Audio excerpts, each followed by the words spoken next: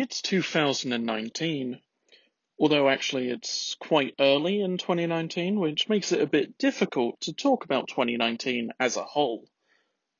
It's 2018. This is the president. This is the most common Google search. This is the top grossing movie. And the subject on everyone's mind is how everybody who knows about the climate says we have 12 years to get our act together before the planet starts killing us. Although many people seem more concerned with this woman, who told everybody about the president's penis, and this is the best-selling car in the world. But many people have discovered a new kind of car, one that is far cheaper to run, better to drive, and they may make the planet want to kill us less. They're called EVs, or electric vehicles. About 10% of all cars sold in America this year are EVs, and people who brought them had plenty of choices. You had one of these, or this, or one of these, or even one of these, and plenty of other options. And if they go to an auto show, they will see all the exciting new EVs that they can buy very soon, like this one, or that one, or even one of these. And there are clever apps that show people with EVs where they can charge them up.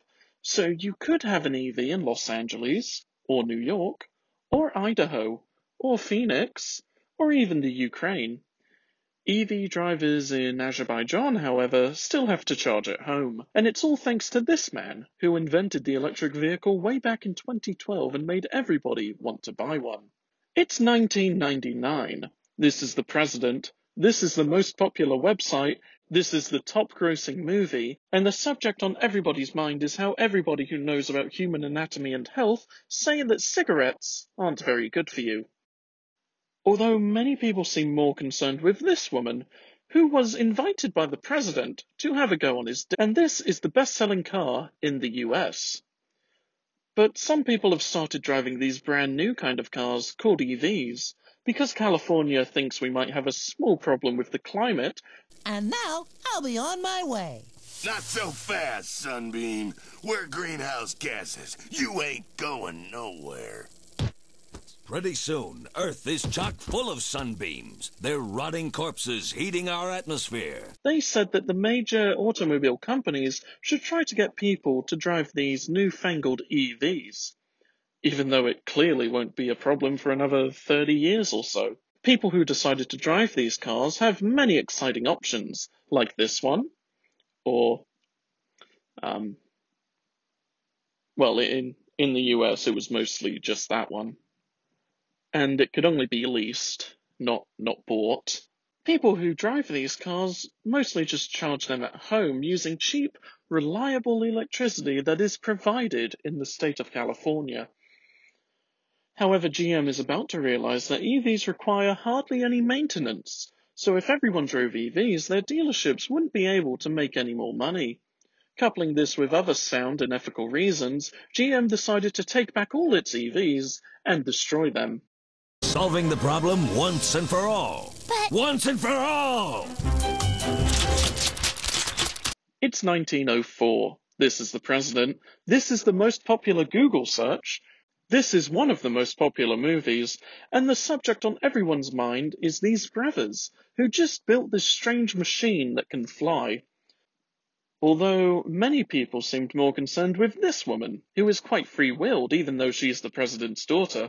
In fact, she's so free-willed and wild, she might have even seen a job. Many rich people are very happy with this brand new toy that they can buy. They're called automobiles. Many of them are quite loud and break a lot because they rely on something called an internal combustion engine, which runs on small explosions that happen internally. They also require a crank to start, which come with their own issues. You have to use the starting handle. And the great thing about this particular car, the Didion Bouton, is that when you turn the handle, it will break your wrist. You what? However, some people prefer a different type of automobile that runs on something called electricity. Automobiles like this one, built by a company called Baker Motor Vehicles, are much quieter and more reliable than other automobiles. Because of this, people decided that these more refined automobiles must be driven by women. because women can't deal with the complexity of internal combustion engines. Except for literally the first person to drive an internal combustion engine somewhere who happened to be a woman. Rich women could drive their EVs into town and charge them while they shopped at these not at all scary-looking chargers. Although one person called Henry Ford is not a woman, so he likes to build cars that use internal combustion engines.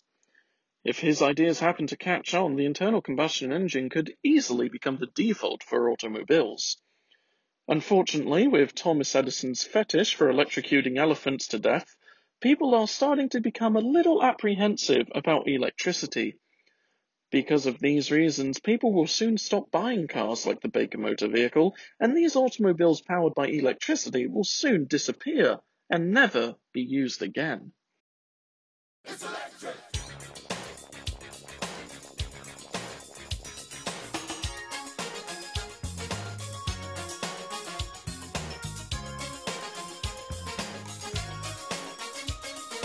You can't see it. It's electric. You gotta feel it. It's electric. Ooh, it's shocking. It's electric. Dig it up, Mr.